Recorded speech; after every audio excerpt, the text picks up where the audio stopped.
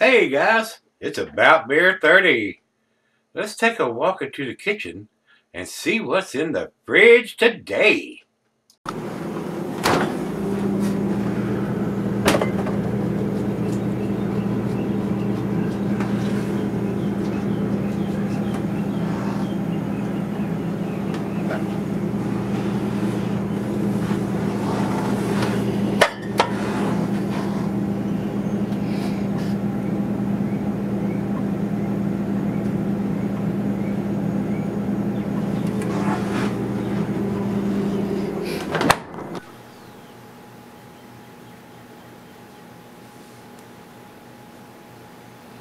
Hello everybody, welcome to Gregsbeerreviews. Today, thanks a bunch for stopping by, I do appreciate it. Today's beer comes from humble Forager Brewing.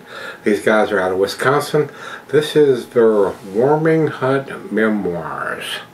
A pecan pie pastry stout, Georgia pecans, Madagascar vanilla, Corinthi, probably I butchered that word, cinnamon, maple syrup, brown sugar. It says it was put in the can on 04/20/21, April the 20th. 420. Says rich chocolate and caramel malts blend wonderfully with mountains of roasted Georgia pecans. A dash of Corinthi, K-O-R-I-N-T-J-E, cinnamon, stacks of Ugandan vanilla beans, and drizzles of Wisconsin Amish maple syrup. Take an adventure with us. So, this is a big beer, guys. It's a 12%er, I think. Yes, 12%. So this is a big boy's beer. And it's got a heat shrunk label on it. A lot like what Hot Butcher does on theirs. It's not a printed up can, but it is a big 16-ounce can. So more than enough to get you in the hammer lane. So, over to Untapped, no IBUs, and their commercial description is the same thing as written on the can that I just read to you. So 12%, and we got the ABV, and we got the canned on date, so let's get it into the glass. Big beer, so one and done for me on this one. Oh, it's pitch black coming out, guys. Black, black, black, super black. Not pouring a big head, so let's do the little swirly swirl thing that I do and see if that will increase the head factor a little bit. Maybe, maybe not. Very colorful label. Nice cascading effect, reinforcing that head. And now we got about a finger and a half of head on there. Good looking beer in the glass, and guys, it is super black. I'm getting absolutely zero light through that beer. Very, very dark. Looks good though. I mean, that's a good looking stout. To the nose we go. Oh yeah, that smells awesome, guys. It really does. Rich roasted malt. I'm getting the vanilla. I'm getting hints of a little bit of chocolate. Nice sweetness from the maple syrup. Not big on the cinnamon, maybe a very subtle. I'll probably get a little more cinnamon on the taste than I am on the nose. Smells awesome. It almost smells like it's been done with some lactose. It's got such a sweet smell to it. Definitely getting the roasted malt into vanillas. And definitely getting the sweetness from the maple syrup, so smells good. I bet it tastes good too. Let's dive in. Cheers.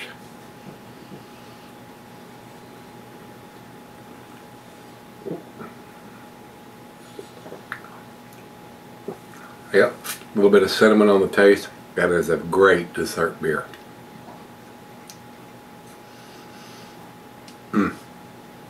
Very tasty. A great final beer of the evening, which it is for me. One and done on this one.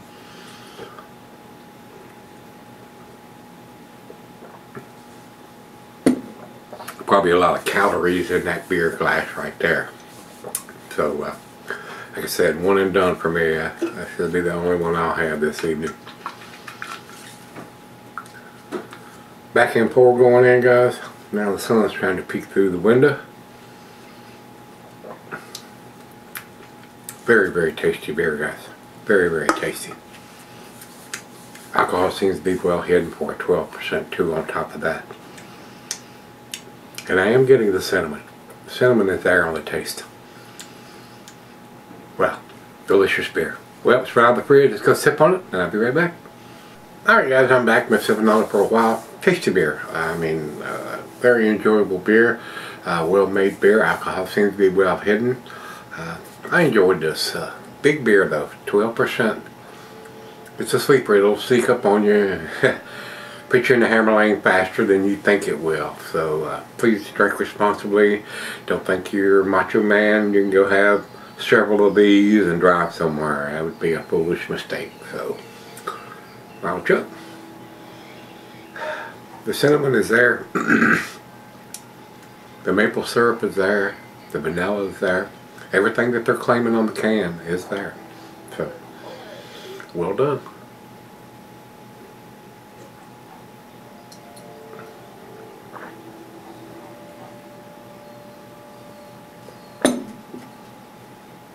And the coating is leaving on the glass. I mean, wow. Stained the glass. I mean, it did. Very tasty beer, guys. It's an A beer to me, and that's what I'm gonna give it. 95, right down the middle of the A category. If you say it's a 10 beer, I wouldn't argue with that. If I'd have had this beer 10, 12 years ago, it might have been a little too boozy for me, but it would have probably got a 10 from me. So well done. It is a well done beer. Very sticky, heavy mouthfeel. Very nice beer. I don't know if I would consider it a pastry stout. Maybe they're getting the pastry from the maple syrup that they put in it. But it is super sticky, very thick mouthfeel, very tasty beer. Untapped doesn't have a grade on this. Seems like they're getting more and more out of the picture. I mean, I think the last 10 beers I've done, they don't have a grade on them, so they're slowly fading out whether they want to or not.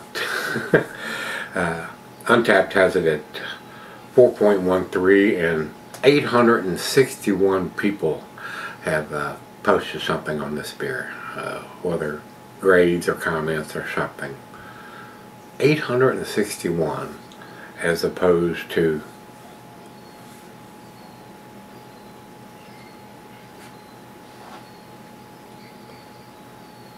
one.